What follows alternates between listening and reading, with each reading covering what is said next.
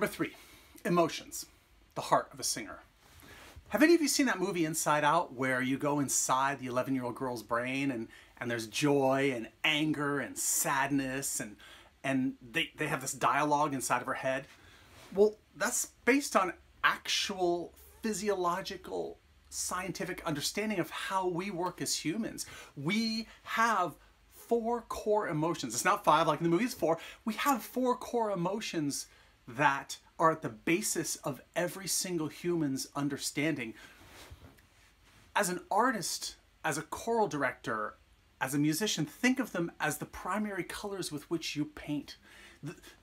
And every vocal tapestry that you paint is an interweaving of not only notes, not only sonorities and harmonies, not only rhythms, but emotions. With joy and anger and sadness and fear weaving together to create higher order emotions, more complex emotions.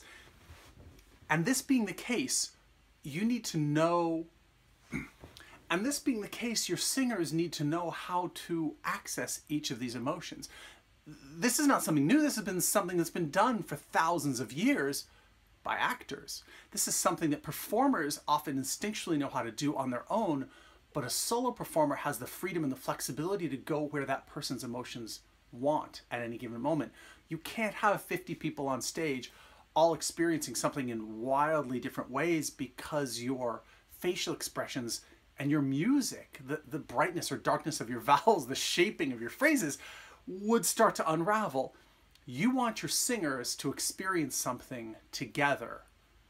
In the same way they fly in formation like the Blues Angels to create beautiful harmonies, they should also experience and express together these core emotions and more complex emotions together in unison and in harmony.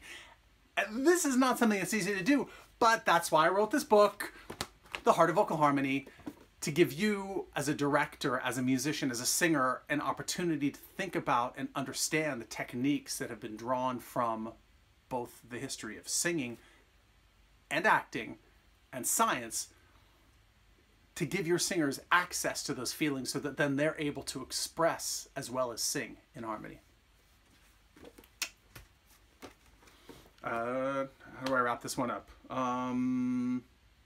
It isn't easy, but it can be done. And it isn't something that you want to just hope will serendipitously happen. You know, you have those moments in rehearsal on a Tuesday night when everybody's gathered around the piano and you just create this magic. Why doesn't that happen on stage on Saturday? Well, now it can. And now it should.